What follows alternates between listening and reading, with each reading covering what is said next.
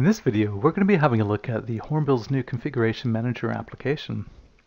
This is an app that extends out the existing Service Manager application by providing additional functionality to be able to browse, view, and manage your configuration management database.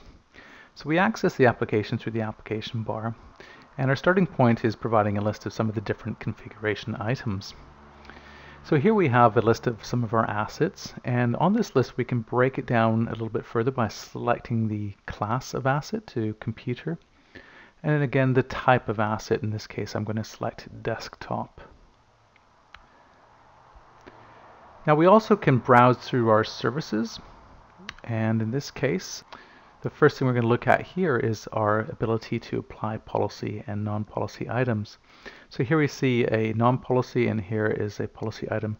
Now the purpose behind this is to be able to select the things that are most important or have the highest value to your organization, and putting something in policy allows additional configuration options to be able to manage and track that particular service or asset. Now once we're in this view, we can also drill down on the Explorer. The Explorer is a visualization of the relationships with any of these configuration items.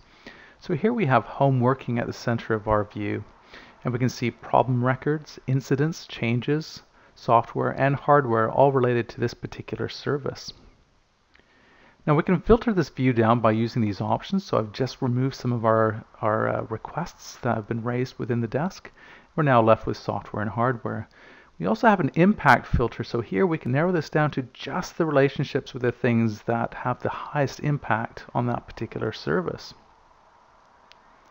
So I'm just going to remove some of those filters. Now the next option here we can do is if we select incident, we can now see some of the basic details of that incident within this side panel. We can also click on the plus sign here to extend out further details or relationships to other configuration items. Here we see the user that raised the incident and the piece of hardware or equipment that is at the root of the issue.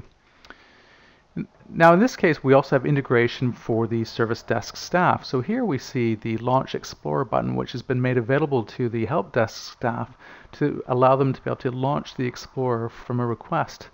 This will help them obviously troubleshoot or try to find root cause within the different related configuration items to the issue that they're trying to investigate.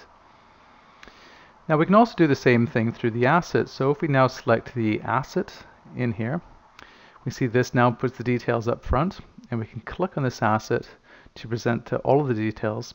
And again, from an asset management perspective, we also have that ability to be able to launch the CI Explorer, to be able to look at all the relationships that this asset has with users, other bits of software and services.